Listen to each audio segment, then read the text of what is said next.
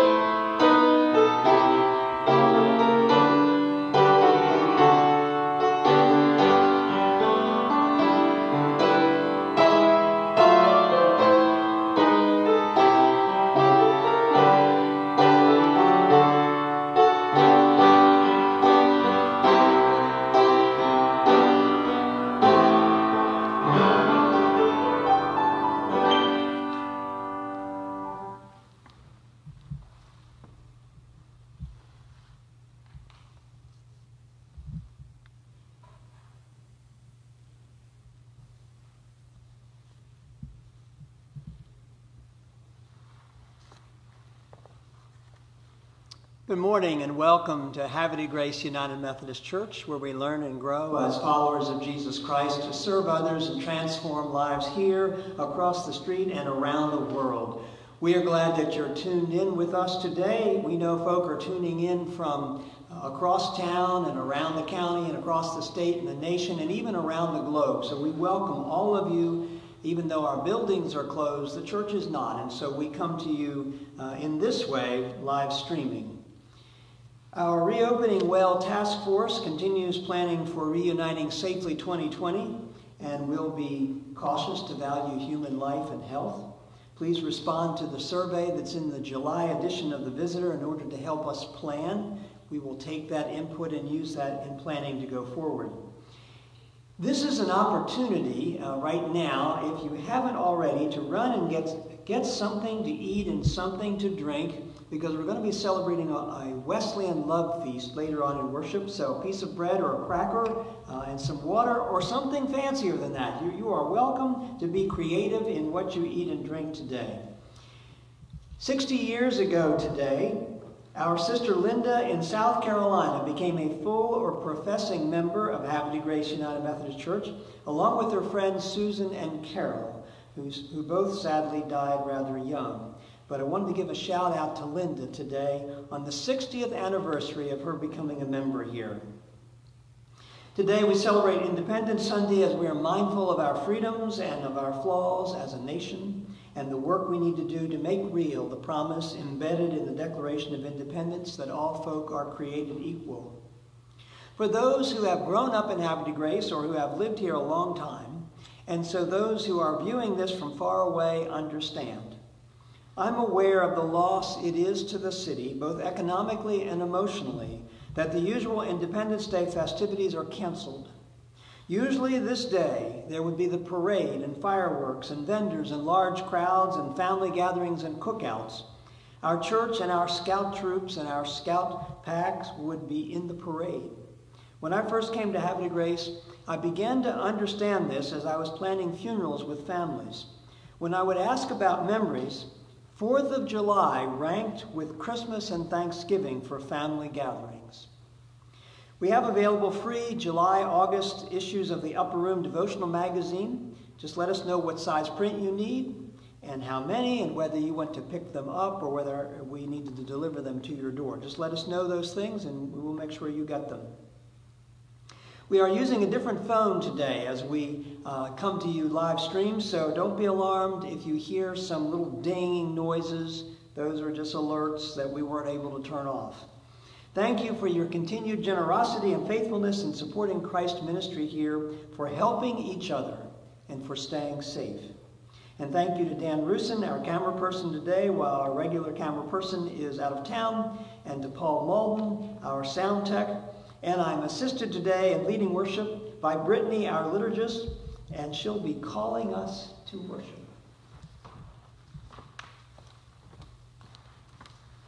Good morning. Now the Lord is the Spirit, and where the Spirit of the Lord is, there is freedom. For the law of the Spirit of life in Jesus Christ has set you free from the law of sin and death. Therefore, let us worship God in the freedom of grace by proclaiming release to the captives, letting the oppressed go free, and proclaiming the Lord's favor. Now we're going to pass the peace. As a sign of reconciliation Jesus Christ has made between us and God, and our desire to be reconciled with others, we pass God's peace. May the peace of the Lord be with us all. Catherine Lee Bates looked down from the top of Pikes Peak upon the plains of our Midwest and saw there amber waves of grain. On her way out west, she had seen the alabaster buildings of the 1893 Columbian Exposition in Chicago. But friends, our cities are not undimmed by human tears. And so the strength of her poem lies in its vision of a better nation. Hear now the lyrics as Chris plays for us the tune of America the Beautiful.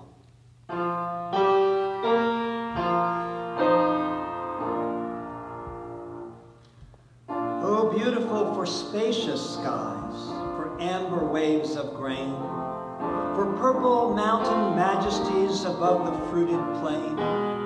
America, America, God shed his grace on thee, and crown thy good with brotherhood from sea to shining sea. Oh, beautiful for heroes proved in liberating strife, who more than self their country loved, and mercy more than life. America, America, may God thy gold refine, till all success be nobleness, and every gain divine. Oh, beautiful for patriot dream that sees beyond the years thine alabaster cities gleam, undimmed by human tears. America, America, God mend thine every flaw, confirm thy soul in self-control, thy liberty in law.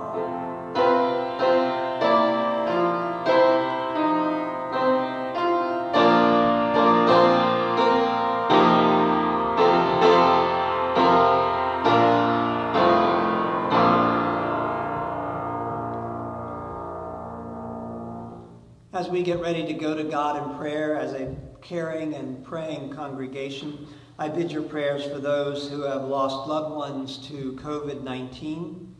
And I bid your prayers for our young brother Joshua, who is away at school in Atlanta. He has tested positive for COVID and is quarantined for 14 days. Praise God, he does not have any symptoms. I bid your prayers for all those who are battling COVID-19.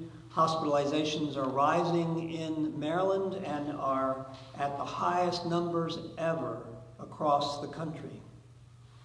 I bid your prayers for our sister Jean, who is on hospice care, and her son Alan, who's her primary caregiver.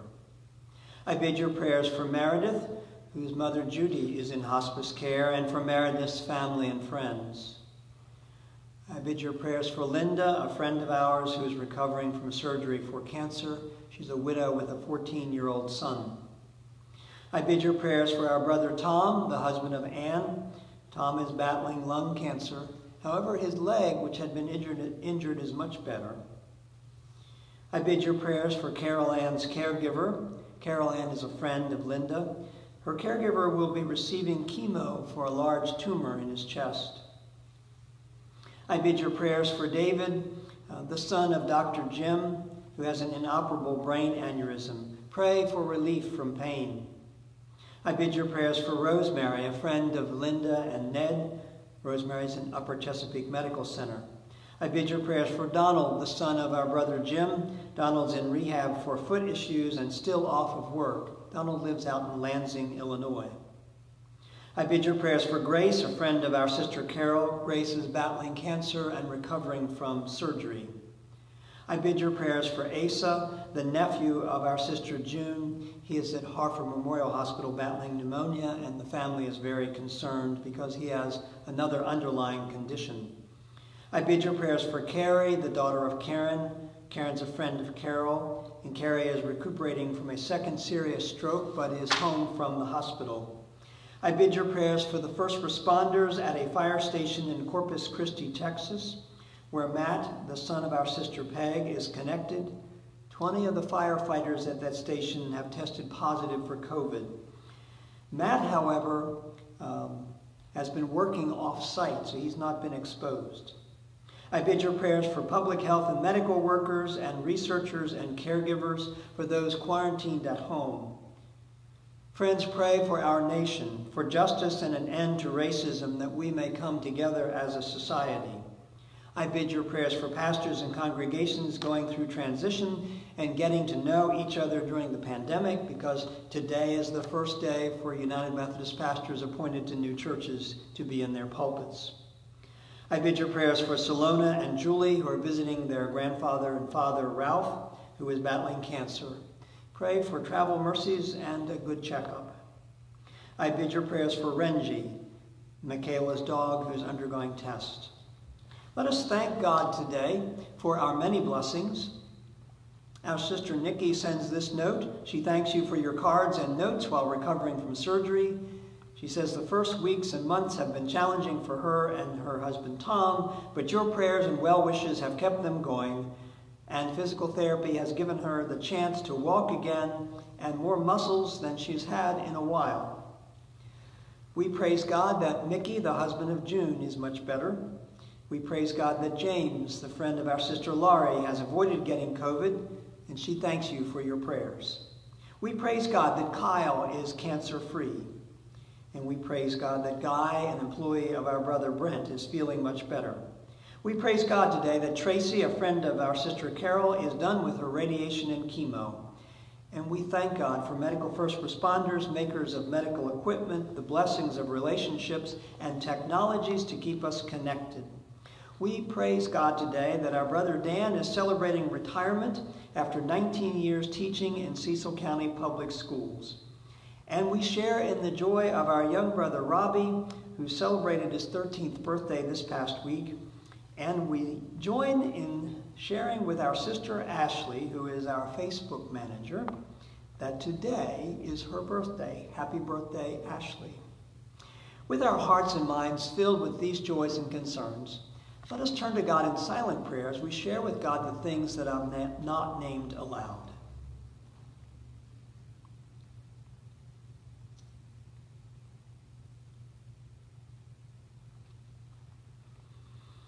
O Lord our God, heal us in our hour of need. Our nation is ravaged by a virus and an epidemic of violence. Comfort the grieving, heal the ill, the injured, and the addicted. Encourage the dispirited and strengthen all who work for healing and justice and peace and to make us a better people. Unite us, Lord, as a nation. Unite us as your people. Bring together new pastors and their charges that they may form effective partnerships of service. Thank you, Lord. Thank you for the freedoms, resources, and opportunities we have. Opportunities to right wrongs and to thrive as a nation. Thank you for healing and for illnesses avoided, and for all who faithfully work to keep us safe and well. Thank you for rest well earned after faithful service, and for new fields of service and inquiry. Thank you, Lord, for those who study how to keep us safe, and for all who work to maintain our mental health. Thank you most of all for Christ, our living Lord, and our divine healer. Amen.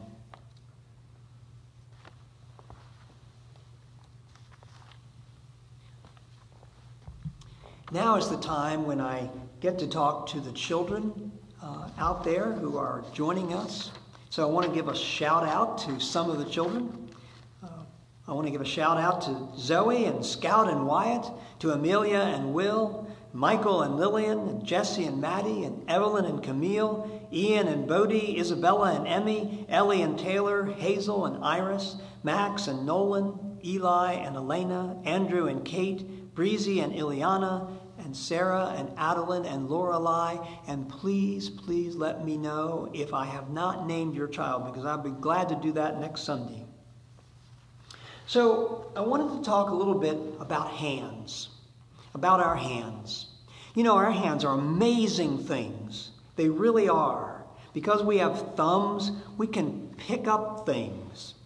We can spin things to play. We can grab stuff. We can catch a ball. We can work. We can play. We can pet a cat or pet a dog. We can pat someone who's been hurt. There's so many wonderful things we can do with our hands. We can eat with our hands. We can handle a fork or a spoon or a knife with our hands. Hands are amazing things.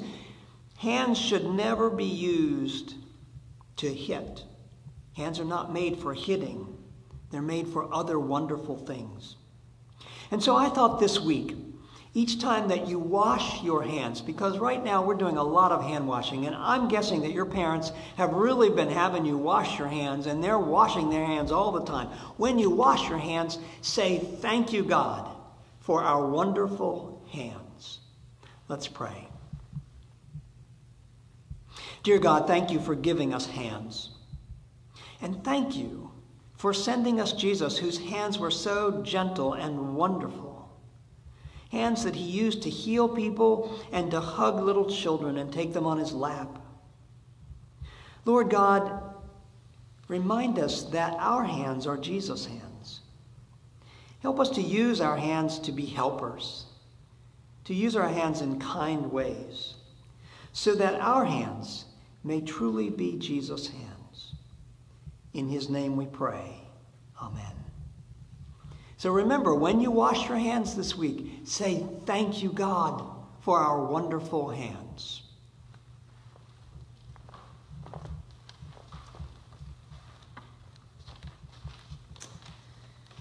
The epistle lesson today comes from Ephesians chapter 6, verses 10 through 18. In Ephesians, written to be shared among the churches of Asia Minor, the Apostle Paul, or his disciple, offers helpful advice. Here, in vivid language, the author uses the image of a Roman soldier's armor to describe the aids God offers us in our struggle to live faithful lives. Finally, be strong in the Lord and in the strength of his power. Put on the whole armor of God, so that you may be able to stand against the wiles of the devil. For our struggle is not against enemies of blood and flesh, but against the rulers, against the authorities, against the cosmic powers of this present darkness, against the spiritual forces of evil in heavenly places. Therefore, take up the whole armor of God, so that you may be able to withstand evil on that day, and having done everything, to stand firm. Stand therefore, and fasten the belt of truth around your waist, and put on the breastplate of righteousness.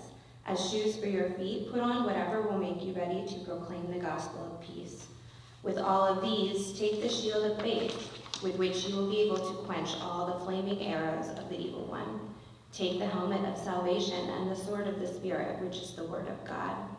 Pray in the Spirit at all times in every prayer and supplication. To that end, keep alert and always persevere in supplication for all the saints.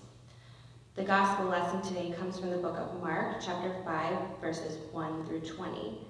After stilling the storm on Lake Galilee at night, Jesus arrives in a non-Jewish area and even here brings healing.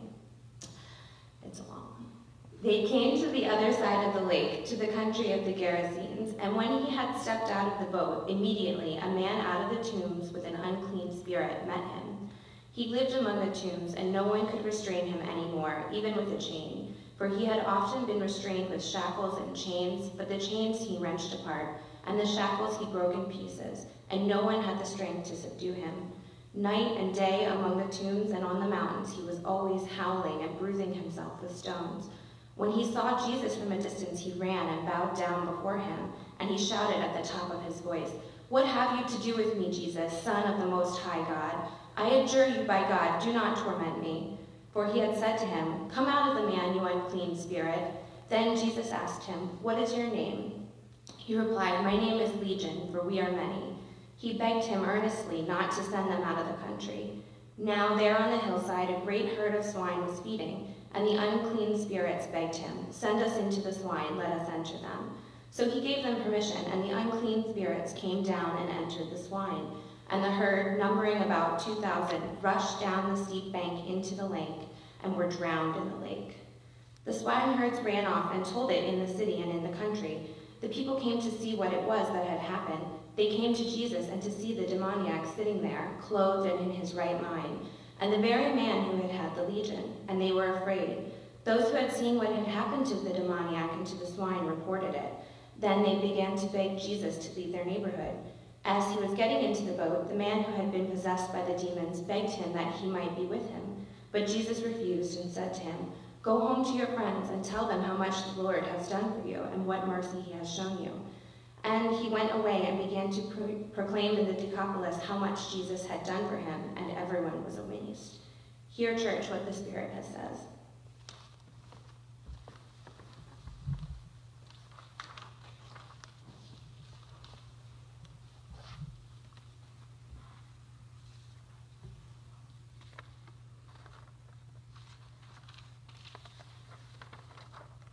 The COVID-19 pandemic has shed light on some things. These aren't new things. These are not new truths. They're things we knew already and I think maybe forgot or neglected. And so we're being reminded now of what's important. Today we focus on Christ's call to love one another. To love one another. This time of restrictions for health safety has been stressful. Different folk find different parts of this experience challenging in different ways for different reasons. And so Christ calls us to be especially kind to each other in this difficult time. There's no doubt that the need to be sequestered, if you will, to be quarantined during this pandemic has been stressful. Here's some advice that came from my health insurance carrier. Get close. Develop trust. Build relationships. Getting close to someone boosts our production of oxytocin, the happy hormone. So give a hug, hold hands, or touch in other ways to strengthen trust in your relationships. Clearly, that advice was written before the pandemic. Sometimes the very thing we crave, the very thing we need, is the very thing we cannot have because of the pandemic. And that's stressful.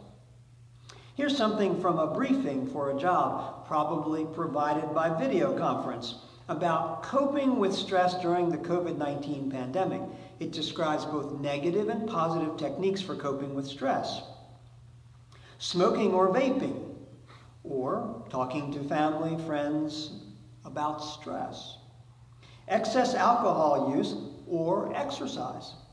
Illicit drugs or deep breathing. Food binging or listening to music. Staying in bed all day or reading.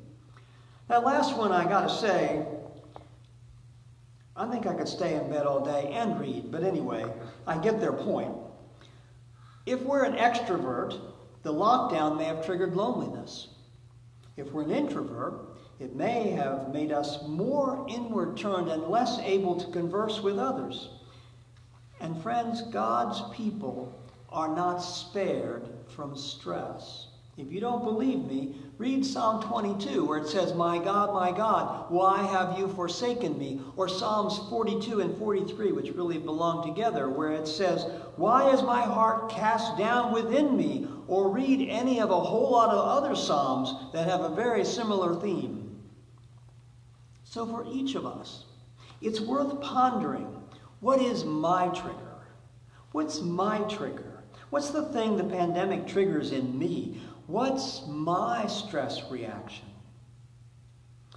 A helpful spiritual and practical principle here is that we don't get rid of bad things without replacing them with good ones. The briefing above about techniques for coping with stress does not just say, don't do this or that. It says, replace this or that with something else. Jesus says if an unclean spirit is driven out of someone and finds no new host to possess, it will return to its home with 7 worse spirits and make the person even more miserable. So it is with habits. The best way to get rid of a bad habit is to replace it with a good one. For the absence of evil is not good, but nothing. Far better to practice good. I'm struck by the similarity in the briefing about coping with stress to Paul's letter to the church, to the church at Galatia. Paul was struggling with them at this point in time, and yet at the end of a fairly angry letter, he stops near the end to offer them 2 opposing lists.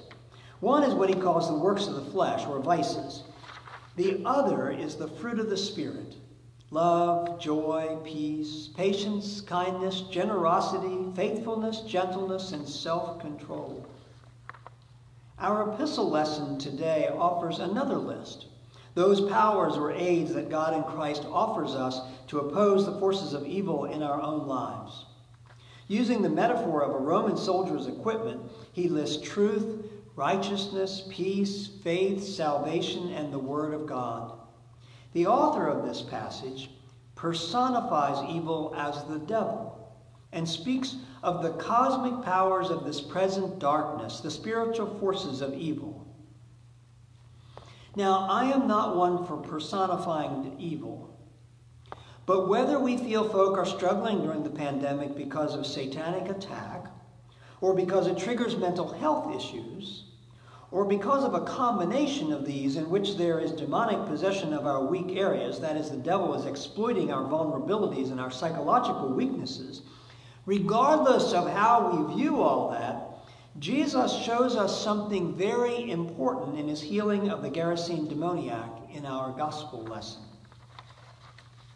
First, let me admit, it's a lot of fun just to say Gerasene demoniac.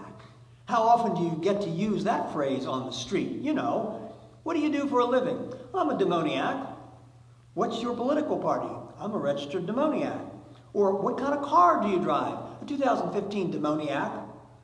Yeah, we don't hear that much around. The demoniac from the region of Gerasa is a tragic figure. He is said to be possessed by thousands of demons, a legion, 5,000 to 6,000, a mob of evil. That's why he's called a demoniac. He's possessed by demons. His behavior is obviously self-destructive. He hurts himself. And I suspect, although the Bible does not say so, that he inspires fear in those around him because of his unusual behavior and his unusual strength. It is all the more telling, then, that at the end of the story, the neighbors are not rejoicing in the man's healing, but are begging Jesus to go away. They're more afraid of Jesus than they were the man. In the end, Jesus heals the Gerasene man. Christ frees the demoniac from those forces that had previously imprisoned him. You see, God stands against anything that makes us ill or hurt or demeaned. Jesus works God's will in throwing down the forces of sin and sickness, evil, and death. For God wills our wholeness. God wants us to be whole, healthy, and fulfilled and happy. Some may say that the Gerasene man's behavior is really mental illness, which ancient people didn't understand. And that may be. But again, this story gets something very important absolutely correct. Notice that Jesus does not blame the man for his condition, nor do Christ's disciples or the man's neighbors. They understand the nexus of the problem to be outside of the person rather than a moral failing. We often in this country want to blame the victim because it separates us from them. It quells our fear that what has happened to them might happen to us, and it gets us off the hook for bearing any responsibility for their condition. We're inclined to do that about the victims of police violence, those who deal with addiction, those who are sick, or who struggle with mental health, or who are poor. We are helped, however. We are helped by the sciences of sociology and economics to understand how societal forces work to harm or benefit groups of people, regardless of individual behavior. We're also helped by the contemporary understanding of addiction as an illness and of mental illness as relating to chemical issues in the brain rather than seeing them as a failure of character. We can see the nexus of the problem is outside the person. Not that folk don't have responsibility to do their best and take their medications and go to meetings and so on. In the end, Christ heals the man. He heals the man even in the non-Jewish pagan area of Gerasa because God is Lord of the whole earth, not just little bits of it. The man wants to follow Jesus, which is a wonderful thing and something to which Jesus invites all of us. But Jesus rather surprisingly says, no. No, go home to your friends and tell them how much the Lord has done for you and the mercy God has shown you. The Gerasene man is to be an evangelist in his own backyard. sharing the good news. And that's not a bad model for us. Christ, the one who comes to show us God's love, calls us to do the same thing. To show others love, to love one another as God loves us. For that in itself is a healing thing. So we are to love one another by practicing safe health guidelines to keep each other well. And in this season of pandemic, we're called to cut each other a little slack, to be kind to each other. Because folk may not be themselves. They may be sullen or snappish or emotional or cold or distant. We are called to apply the fruit of the Spirit: love, joy, peace, patience, kindness, generosity, faithfulness, gentleness, and self-control. In the name of the Father, and of the Son, and of the Holy Spirit. Amen. Christ our Lord invites all of us who love him to confess our sin. Therefore, let us confess our sin before God and one another. Let us pray. O God of love, we confess that we have betrayed you by misrepresenting who you are. Forgive us for our harsh thoughts and words toward others. Forgive us for blaming those who are stressed, ill, or poor for their condition. Forgive us for holding others to a higher standard of righteousness than we can meet. Help us and heal us, lifting us to a better plane, that we may love others as you love us, in Christ our Redeemer. Amen. And now, as we seek to repent of our sin and live in peace with one another, let us pray in silence as we make our own humble and silent confessions to Almighty God.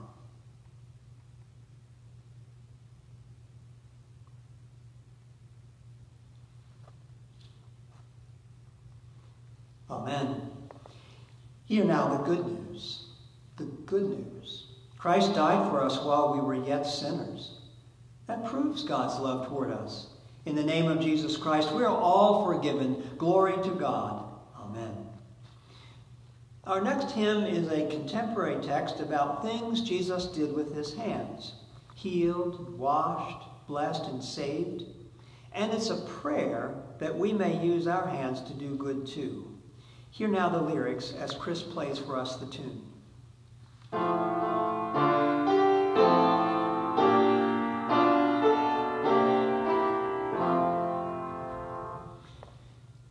Jesus' hands were kind hands, doing good to all, healing pain and sickness, blessing children small, washing tired feet, and saving those who fall. Jesus' hands were kind hands, doing good to all. So take my hands, Lord Jesus, let them work for you. Make them strong and gentle, kind in all I do. Let me watch you, Jesus, till I'm gentle too, till my hands are kind hands, quick to work for you.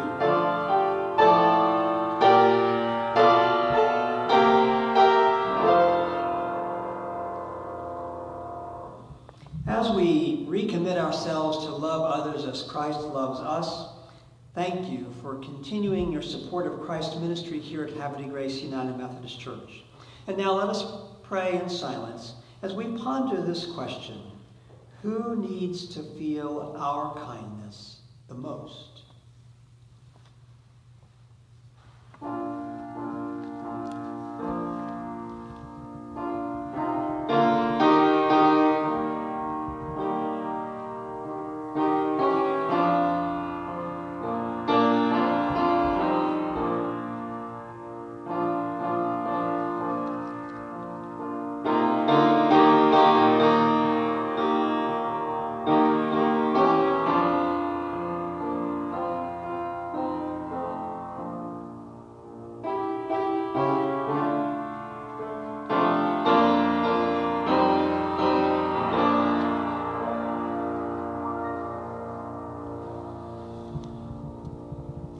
Our doxology today is a translation of a 7th century Latin text, and it uses the word benediction. Now, we think of a benediction as a closing of worship. Literally, benediction means a good word. In this context, the word benediction means blessing. So hear the lyrics as Chris plays for us the tune of Christ Has Made the Sure Foundation.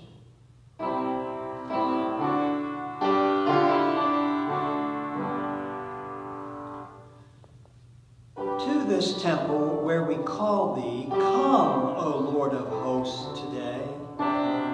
With thy faithful loving kindness, hear thy people as they pray. And thy fullest benediction shed within its walls always. Laud and honor to the Father, laud and honor to the Son, laud and honor to the Spirit, ever three and ever one in might and one in glory, while unending ages run.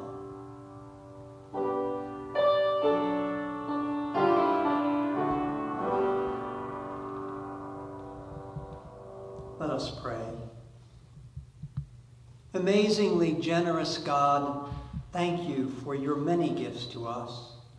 Praise to you especially for the fruit of your Spirit, love, joy, peace, patience, kindness, generosity, faithfulness, gentleness, and self-control. Thank you for your willingness to care for and protect us through Christ our Savior. Amen.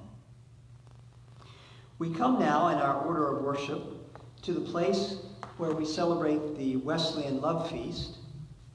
This comes down to us from John Wesley, who borrowed it from the Moravian tradition.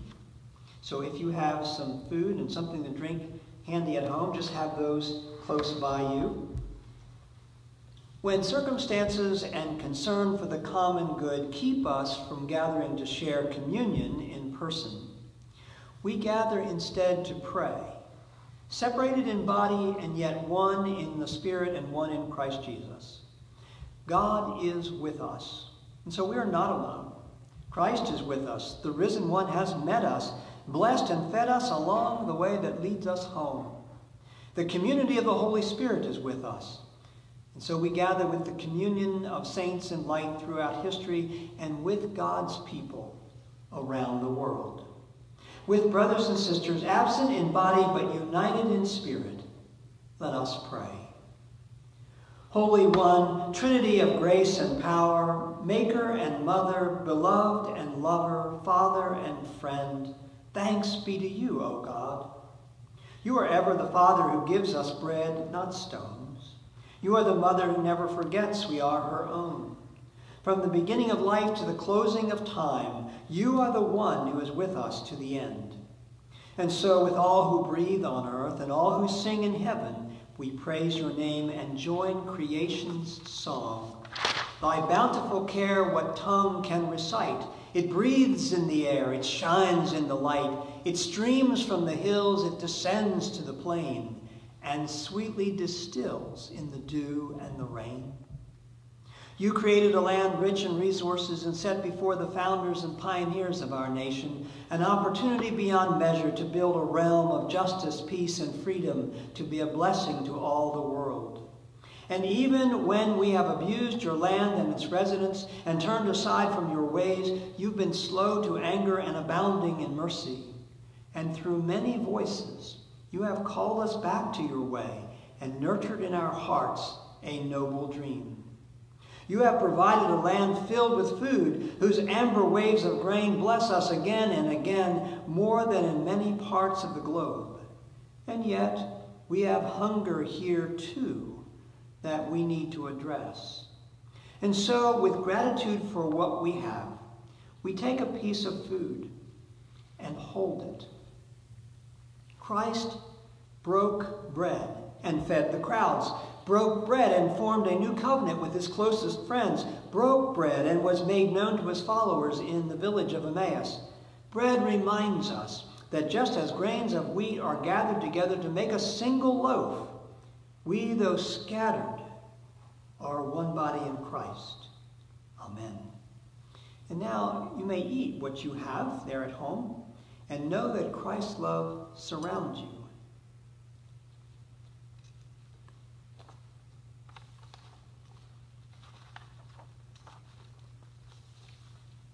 Let us pray. You, Lord, have provided us a land whose hills are filled with streams of running water, whose rivers flow to the shining sea, whose bays provide us food and pleasure. And so we hold our drink and remember with gratitude. Through water, you sustain life. You, Lord, provide the early and the late rains. They soften the earth and bring forth green growing plants and trees, leaves and flowers and fruit. Your mercies like showers fall upon us from heaven, the love and grace that we all receive. Amen. And so now, whatever you have to drink at home, go ahead and drink it slowly.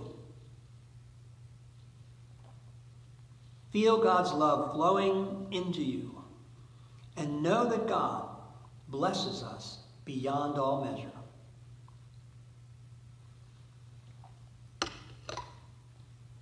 For we now on earth have union with God the Three in One, and mystic sweet communion with those whose rest is won. O happy ones and holy, God, give us grace that we, like them, the meek and lowly, on high may dwell with thee. Let us pray. Lord Jesus Christ, you speak to us words of life. Call forth in us rivers of living water and feed our deepest hunger. In hard times of loneliness or confusion, of fear or helplessness, when we feel most alone, remind us that we're never alone, for you're always with us. Hear us and pray for us in our weakness with sighs too deep for words, as we lift up to you those who we love, especially those from whom we are separated. Those who are sick, suffering, dying, grieving, or providing care. Those whose lives are cut short by unjust acts of violence because of the color of their skin. Those who are blind to the reality of racism. And those who are frustrated by the inability to work good change. God of compassion, fill us with your grace and inspire us to be your instruments of mercy and hope through Christ our Lord and the Holy Spirit, who teach us to pray, saying, Our Father, who art in heaven, hallowed be thy name. Thy kingdom come, thy will be done on earth as it is in heaven. Give us this day our daily bread, and forgive us our trespasses, as we forgive those who trespass against us. And lead us not into temptation, but deliver us from evil. For thine is the kingdom, and the power, and the glory forever. Amen.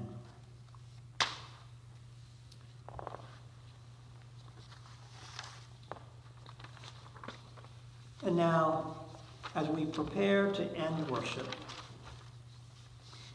as the sun rises, pray to our loving God. With each new dawn, renew your trust in God, your delight to do justice, and your gladness to be in God's presence. Go forth in Christ's name and in the power of the Holy Spirit to be a people of hope. Amen.